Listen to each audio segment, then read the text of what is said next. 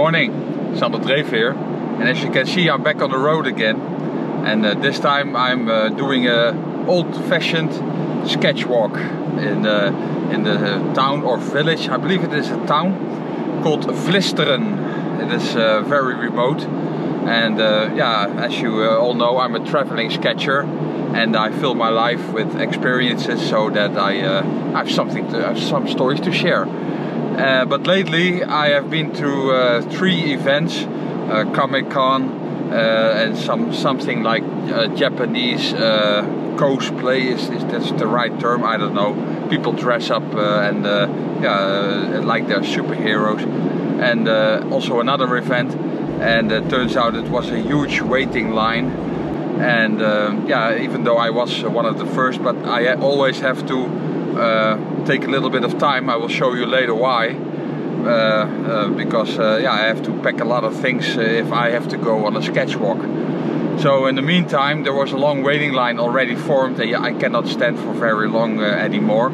And this is also the reason that I'm using the iPad lately, because yeah, it's getting a little bit difficult, so to speak, with all the art supplies that yeah, as you all know, we have to carry around with us and put it around us, and yeah, that is difficult. Once again, I will show you later what I have to bring along for my kind of sketch walks. But anyway, yeah, today is also a public holiday in the Netherlands. It's going to be warm. It's going to be a beautiful sunny day. You will see it later. And as I said, I'm on my way to the little town of Vilsteren. It is yeah, some sort of huge estate. It's a long time, very long time, I did a good old-fashioned sketch walk. So come along in this video, and yeah, thank you for watching. Bye bye. It has been quite some time since I visited an estate somewhere in the Netherlands that is full of history. Landgoed Vilsteren is such a place. And because it is summertime now and many people come to events, I wanted to do more slow travel and also show you this part of the Netherlands. Together with the drawings I made this day on my iPad, which I have to use more and more lately, because I can't walk very well anymore with the stuff you need to draw somewhere nice. The village of Vilsteren is located in a wooded area, which is closely connected to the knight Herman van Vilsteren, who was appointed by the Bishop of Utrecht in the Middle Ages to act as a protector, and he was thus assigned this area as a residence. Vilsteren is characterized by associated farms, fields, wet hay meadows along the river Vecht, and rough grounds with sheep. From the end of the 18th century, Vilsteren also acquired an estate character. Through inheritance, among other things, various owners ensured the arrival of a country estate with a park, a church, a school, an inn, the mill and few farms. Furthermore, the wildlands were reclaimed and wooded, and they embellished the landscape around the village. Once I arrived at the village of Vilsteren, I immediately noticed a large estate house called Huis Vilsteren or Groot Spijker. The current Huis Vilsteren was built in 1908. The architect is Eduard Kuipers, and the architectural style is Neo-Renaissance. The predecessor of this house also stood on this spot, but was much more sober. This house was a country retreat for several generations. The successive owners of the estate lived in the city of Suwon at the time. Huis Vilsteren is also popularly known as Groot Spijker. Spijker is pronounced as speaker. That comes from the Latin word spicarium, which means storehouse of grain. In the time of the Knights of Vilsteren, there was such a speaker on the spot, where the harvest of the collective farmers was stored in order to better defend it. The village of Vilsteren is located entirely on the estate. The structure of the village is determined on the one hand by the agricultural origins, and on the other hand by the age-old relationships with the estate. The core of the village consists of a small meadow, surrounded by one of the things, the church, a few farms, a mill and the Huis Vilsteren. The policy of the estate is aimed at preventing the village from becoming a visual island. The estate has always been very careful with regard to new construction and renovations. As a result, most of this village has been given official status of protected village view. The status is not limited to the buildings present in the village alone, but also focuses on the interplay of buildings, green elements, open spaces, and the relationships between the village and the surrounding area. Nowadays, the village is often visited by mostly older people who go along long bike rides through the vegetal area. At the place where I had a great view to draw the large flour mill, many cyclists passed by, and a resident also passed by and told me many things about history. I always find that's very special of drawing somewhere in the place. Unexpected encounters with friendly people who just give you a unique knowledge of history. I also found the many beech trees very beautiful, and it was a pity that I could not reach the forest path with my walker, but well, I discovered a nice path to draw anyway.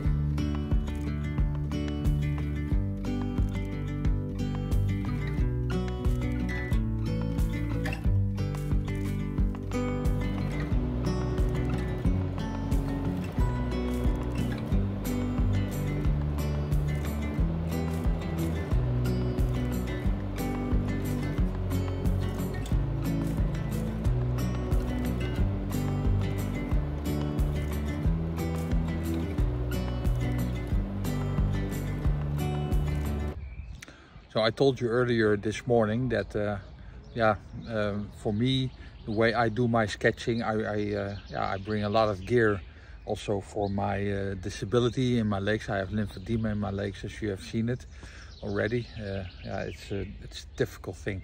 So I'm starting to use the iPad a little bit more lately, because if you see, this is what I have to bring along. So this is what I bring along with me. There you can see, there is the easel box with all my traditional medium. There is the large easel that you can put out in if you're somewhere in a field, and you can set that for your sketching and oil painting. There is my iPad case. Here are the several things I need, like the gimbal, a tripod, and there on the front seat there is a bag that for the usual things that I have to bring along, also medication and so on, of course something to drink. And I put it all on my walker. There is the GoPro, because I am going inside this church.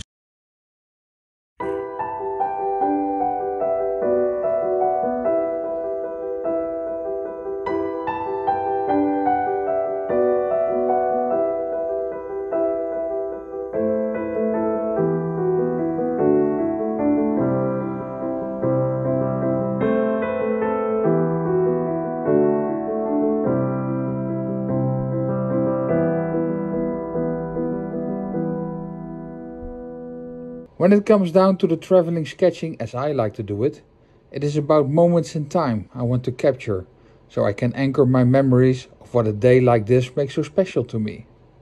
Thank you for watching, and I'll see you on the next one.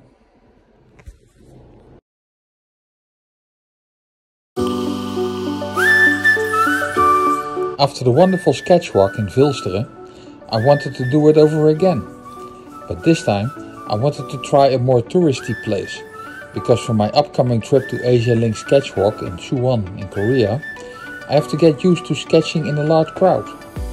So I went to the village of Volendam, which is very well known for typical Dutch traditions. But as I thought, it was extremely warm and so much bright light that I could only manage a sketch in the area called the maze, before I had to go somewhere with a bit more shade. So I went into the Volendam Museum, where I had a wonderful time enjoying the presentation of all the items, which makes Volendam so unique. Good morning, Sander Dreef here. And as you know, I'm a traveling sketcher, and I collect experiences so that I have stories to share. And today I'm in the town of Volendam, and I am here. I'm sitting in front of the Volendam Museum. You already saw earlier that it's pretty touristy, and especially on the dike with the great lake, the IJsselmeer, as we call it here. But there are some very beautiful houses some streets behind the tourist location, and that is why I'm going to do some urban sketching, because I'm preparing myself for AsiaLink Sketchwalk later on this year. So I thought it was a nice idea to come to this place. Never been here before actually, and yeah, so it was high time. So I'm going into the Volendam Museum, and there you can see all sorts of traditional customs that this town is known for, mainly fishermen activities, and that's going to be a lot of fun. So come along, join me in this video, and hopefully I'm going to make some sketches as well. Bye bye.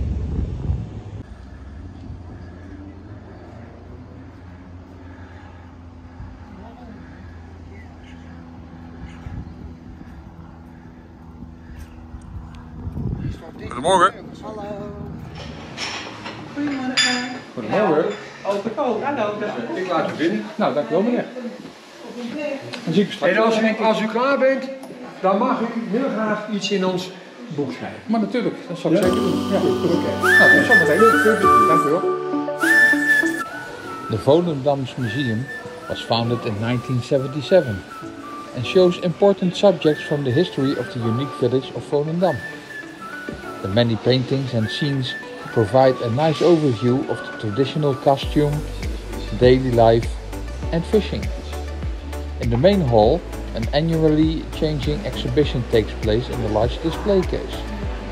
Also here is the bell pole, where newlywed couples use to herald their marriage. But the bell was also rung in the event of calamities. Various scenes are depicted in the side rooms, such as a real apple blossom interior, which was the fashion in the past.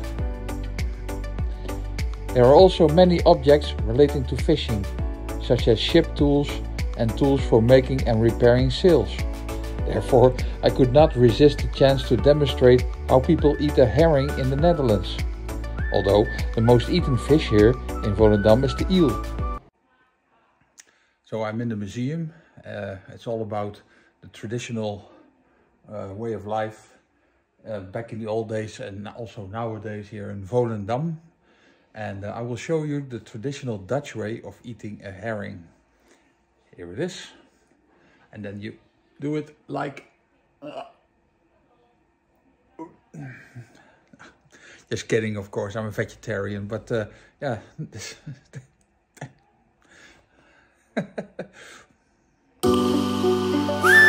But I found it fascinating to see the many scale models, and that is what I wanted to remember from this day, so I drew one on the iPad.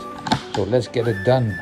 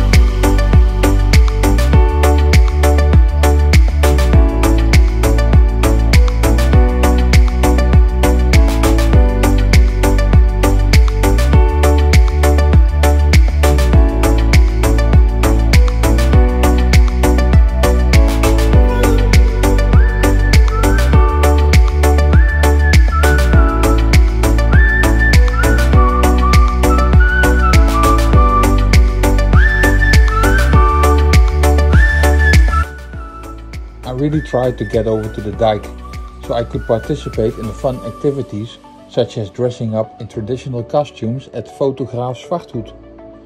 But as I said, I have certain medical issues, so walking a long distance is a struggle, as I found out that day.